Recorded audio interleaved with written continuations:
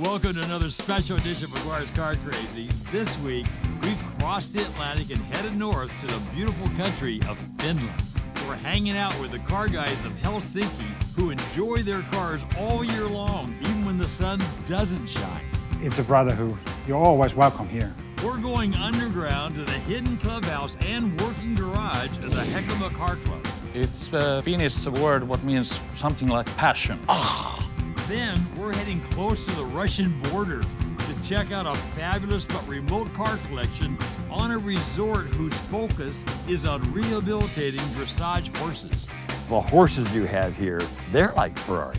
Now that's a new take on horsepower. We have all that and more, and it all starts right now, right here on McGuire's Car Crazy.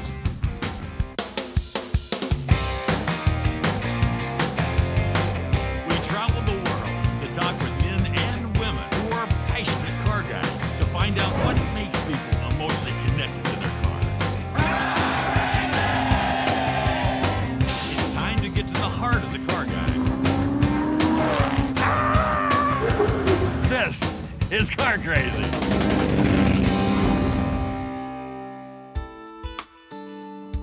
The snow and ice are gone and the sun is finally shining here in Helsinki. Finland's biggest car show is about to begin and the car guys are gearing up big time. But how do they keep enjoying their cars during the winter time when it's dark 24 hours a day? One of the phenomenons here in Finland are these car guy garages that are popping up all over the country where car guys can come and store their cars. Imagine the long winters. This is a warm place to keep their cars and share their stories and just hang out. I can't tell you where this is. Again, it's a secret place, but it's a very special place. Come on and enjoy it with me. Come on. How cool is this? A clubhouse with a fully equipped garage where car guys hang out at all hours of the day and night. You gotta love it. I love this place. It's entirely different from most of the places I've been around the world, but it's home. You know what I mean? So meet Bert Palmtree, right? Bert, how do we say your name? Pertti Palmu. Pertti Palmu, but I'm gonna call you Bert. Yeah, that's okay. And Palmu means? Palm tree. Palm tree, so Yeah. Bert Palmtree. But anyway, I love your passion. You've been hanging out with these guys for a long time. How many years? About 25, yeah. So the name of the club is what? Hekuma. Hekuma. Yeah. What does Hekuma mean? It's a Finnish word what means something like passion.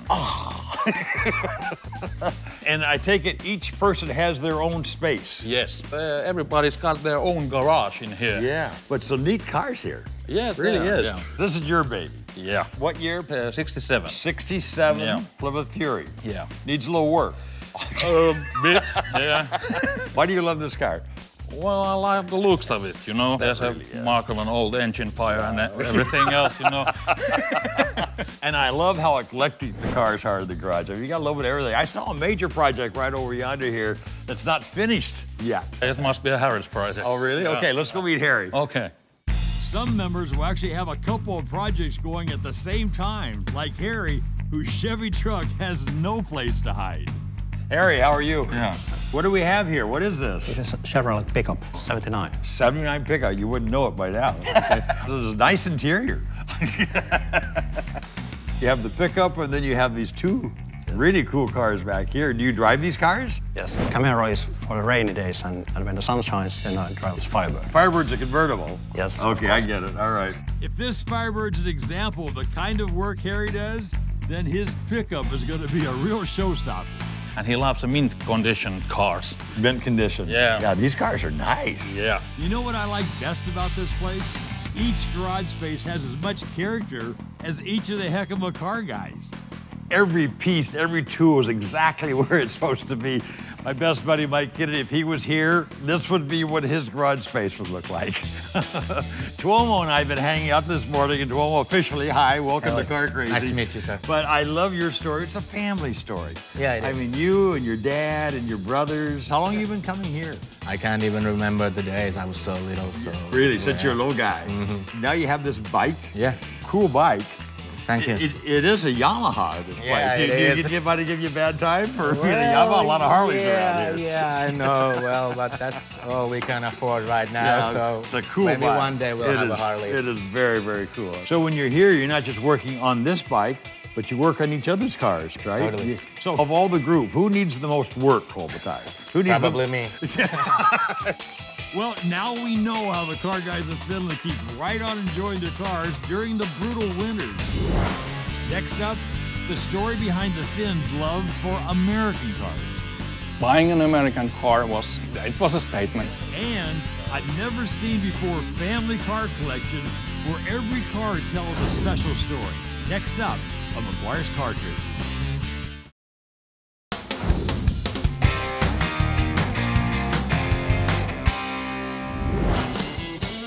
Welcome back to McGuire's Car Crazy. We're here in Helsinki, Finland, and the long, cold winter has finally come to an end. It's time for the car guys to get their favorite rides back on the road. But the car guys of Finland have found a way to enjoy their cars all year long. And our next guest enjoys his car as much as anybody, even though it's earned him the title of the Black Sheep. Well, I know it's a red car, but it is the only Japanese car in the whole garage here, so they call it the Black Sheep. And Heikki and I met a little earlier. Hi, Heikki. Hi. How you doing, my friend? So it's the Black Sheep, huh? Yeah. They give you a bad time around here. Every now and then. Do they? Yeah. Really? So why are you a Japanese car guy? Small car, good Yeah. to drive, Yeah. fast. Yeah. Just have the all-wheel drive? Yeah. So it's a fun car to drive, isn't It is. It really is. Especially the winter time. I bet. So when you get this baby running, will you take her out on cruise nights? No, that's for Americans. Really? Yeah, So all these cruise nights, Yeah. they're all American cars. yeah. Have to drive by myself. So kind of cool hanging out in this shop. I'm just having so much fun here today. Tell us what the experience is like. It's a brotherhood, so you're always welcome here. Yeah, And when you need help, you will get it. yeah. Any time of the day or night? Yeah, and always find someone here. And somebody's always here. Yeah. Well, they may call you the Black Sheep, but I love your passion, man. I really do. Heikki, all the Thank you. best to you, okay? What a fantastic glimpse of the car hobby over here. A special thanks to all the members of Hekuma for opening up their clubhouse and garage for the world to see. And it would not have been possible without the help of Finnish car guy extraordinaire, Tapio Balja. Tapio, thank you for making this possible for You're us. most welcome. This has been fantastic. I love this place. Now, this is not unique, you're telling me. We have these kind of places all over Finland. Wow, it's Every really city something. has few of these. The camaraderie here, it's really special. You have all these different types of people and different types of cars. A lot of these cars have been owned for a lot of years. Oh yeah, once you get a hold on your car you want to have, then you don't give up. So you mentioned there's these garages all over Finland. Are they all kind of laid out like this with the general areas and having a lift and their individual garage areas with their own personality to it? That's pretty much what they are, yeah. The clubhouse is the most important. I watch the guys hang out there, I can tell they're home. Yeah, I mean, it's they're a hanging second out with their home. family. Tapio, thank you. Thank you. This has been so special. Thank you very Really much. special. I've It's had been a great good time. having you here. Okay. Well, that alone was worth the trip. I so hope this idea catches on and starts popping up all over the world. I've seen a few versions of it in the States, but it's an idea that would work for car guys everywhere, regardless of their weather. And now, thanks to more insider information from Tapio, we're off on our next adventure. We're traveling a couple hours northeast of Helsinki, almost to the Russian border. And nestled in this forested farmland is a very different resort dedicated to the magical world of dressage horses. So you may be asking, why are we here? So here we are with Clas Palmberg. And Clas, thank you so much. Thank you, For Barry. inviting us to this special place. So tell us what all goes on this property. Main thing is the rehab center for dressage horses. Yes. The animals, the horses you have here, they're like Ferraris. Yeah. They're worth the Yeah. trip to come out and see it. I've never seen such magnificent horses in my life. Thank you, Barry. Yeah. We have come a long ways because of your reputation, which precedes you. I mean, first for your passion, Okay. and thank then you. for your cars. Okay. But I understand that every car you have has a story to it. It is true, yes. If the car doesn't have the story, it's not in this collection. And here we are, hiding in plain sight amongst the horses and resort accommodations. The family has amassed a fabulous card collection that's never been seen on TV until now. Well, I can already see there's a treasure chest of cars. I mean, lots of different types of cars here. You have American classics, you have Yes. European classics, You have competition cars. Yeah. So tell me, what's the criteria? I mean, what does a car have to do to be included in your collection? It's very easy. It has to be drivable. Good, First I like thing. that. I like they that. have to be connected with the family or the family company. Okay. Or they have to have an exceptional racing history. Okay, all right. You were legendary for all your stories. And my goal in these few minutes is to capture some of those stories, Yes, all right? okay. Let's go look at your car. When we come back, Clas shows off his wonderful collection and shares the special stories that go with every car.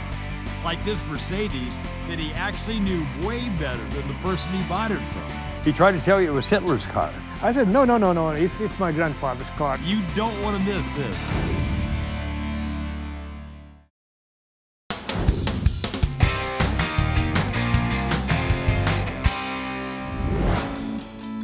We're here at the world-famous Vaikoski Helios Dressage in Finland, and this place is amazing. These have to be some of the most magnificent horses I've ever seen, and the supporting facilities are equally as impressive. Of course, we came for an entirely different purpose, and that's to check out Klas's family car collection and to hear the legendary stories that go with every car.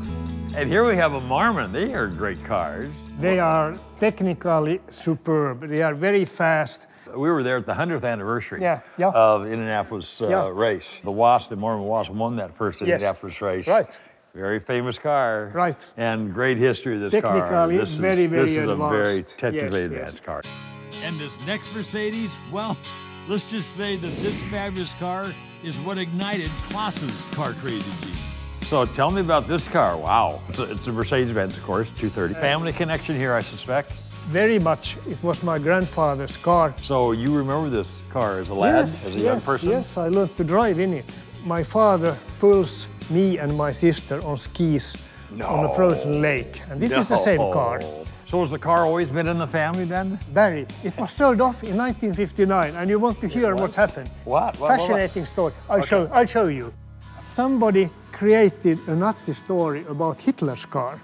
But you decided you're going to buy the car back? Yes, So you went searching for it? I was searching for it. Okay, all right. And somebody told me it's impossible because a very rich, prominent person has it. He never sells cars. Okay.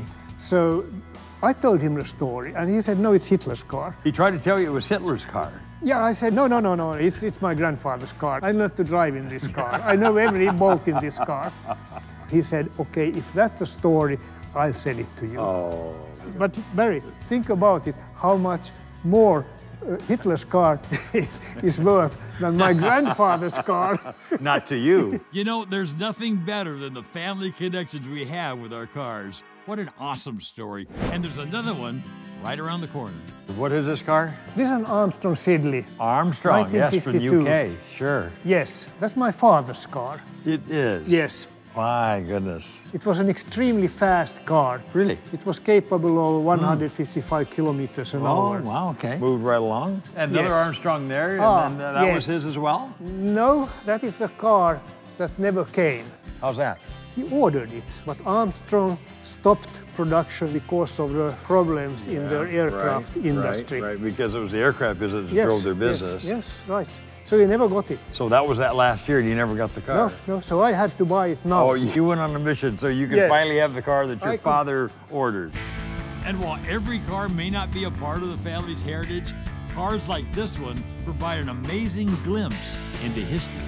All right, we talked family history. This is just interesting history. These are both post-war BMWs, only they're not.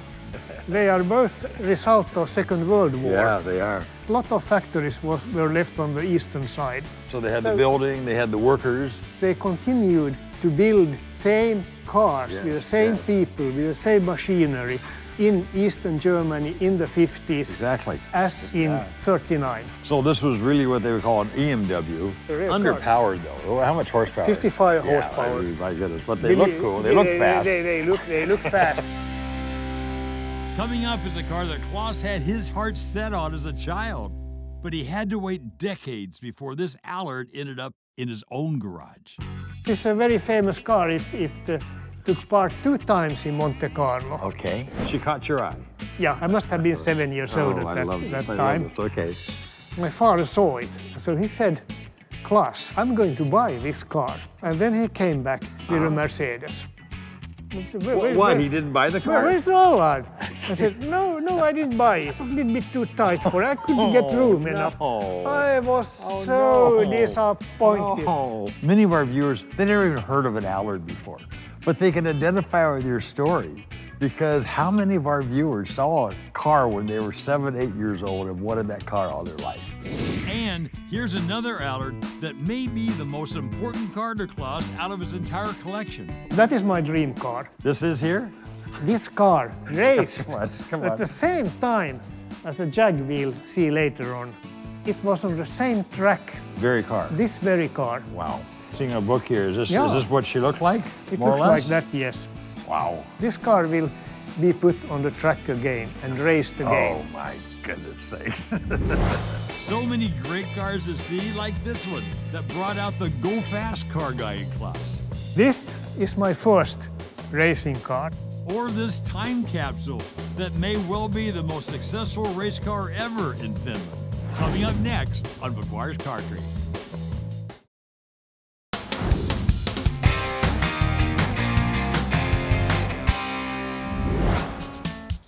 Welcome back to McGuire's Car Crazy. You know, we find the greatest cars and car guys in the most unsuspecting places all over the world. But who would have ever thought at a Finnish resort built around a rehabilitation center for dressage horses, we'd find a treasure chest of cars like this one. This is Car Crazy. So here we are with micro cars. Of course, we had the Messerschmitt, the Heinkel. I did not know this one here. Germany was, after the war, prohibited to make aircrafts. So Messerschmitt and also Heinkel aircraft work started making three-wheelers. So tell me, what's the family connection with micro cars? Yes. You have to be 18 to get the driving license. Okay. But you can get a motorcycle license at 16. Okay. And all right. the Messerschmitt is a motorbike. So So this was your first car. Yes. Right, that makes sense. And it is a very fast car. Yeah. Well, I heard you drove some really fast cars. I do, yes. It's not hard to see how passionate Clas has become about his cars over the years. Just look at what he's created. But if there's one part of the car hobby that gets him most excited, it's vintage racing. This is my first racing car. Your first race car. You raced your first race. My racing in this career started here. Really, wow. And so tell our viewers what it is. It's a Lotus 7, Super 7. So tell us about that first race. Yes, I was planning to drive last and slow, just to promote the campaign. Okay. And suddenly I was leading. Did you win the race? I won the race. You won your first race? Yes, I won the first race. Wow, you're pretty good. And that's what I thought. I was wrong, of course. So I bought the Lotus Elan, which is a real brute. First training, I went over a nose round because it was so incredibly difficult to drive. What does that mean, go the nose around? Normally your car rolls this way. Yeah. But I rolled the other way. And you rolled this way? Yes. This is not Yes, good. it's not good. No, it's not good. at all. So what was next? So the next was BMW. Okay, the 2002. 2002. Okay. There's several of them here. So tell me, what was your fascination with 2002? I was studying in Switzerland and I brought a car from Switzerland to Finland. And that was also the car, my wedding car also. Oh, wow. And what we now have here is the track car. I got a lot of championships in Finland. Then came the Schnitzer. Oh boy, oh boy. And Schnitzer is a 16-valve technology. Very, very fast car. This Schnitzer is the only Schnitzer in the world still being raced. And we found out that if we would blow the cylinder head or any crucial part of the engine, it would be the end. You couldn't get any spares anymore. It became too valuable. Yeah, it was too valuable, to race anymore. And this next Jaguar XK120 racer has a story that for Clas couldn't strike closer to home. So this is the famous XK120 I've been hearing about, huh? Yes, Barry. It's a 1950, and it was raced from 50 to 54. Great success. In 54, my father bought it from this race driver. He used this car in the summer daily, visiting the factories on dirt roads. That's pretty cool. Yes, but there was no speed restriction at that time. Okay. He sold it, He and really did. yes, he sold it, and off it went. Oh my land. And I was chasing the car for year after year, and I found it like 35 years later. Oh my. When Yeah. you get fixed in a car, you were going to get this car. Yes. So the Allard we saw, the red frame that you're rebuilding, was in the very same race with this car. Both cars were in that same They were in race. the same race, Barry. How amazing is that Jag? And how amazing is it to be connected to both the family and to Klas's other favorite race cars? I love the stories that the cars tell. And this next classic Chrysler may be one of the most noted cars in all of Finland. Well, this car has been around the track a time or two, I think. Barry, this car here, it is the most successful race car ever in Finland. Really? Really? Yes. So this was raced, I presume, in the United States first? Yes, it's an Indy car. Oh, okay. I chased it for like 20 years. Now that you have it, would you ever think of having Yes. it rise from the dust and compete Yes. again? I'll put it on the track, but it's not serious So racing. the beat just keeps going on Yeah. and on Yeah. and on. This has been a thrill. Yes. I heard about your personality and your passion, and we've come a long way out here into the country to find your collection, but man, am I glad we did. We're soulmates. We're soulmates. Yeah. You are what we classify as undeniably, certifiably car crazy. Okay? I admit, yes. Now that's a surprise I wasn't expecting. I know the cars are fantastic, but Klas's personal reflections and stories are what makes this so much more than a car collection. A special thanks to Clas and his family for allowing their car crazy genes to work their magic for generations.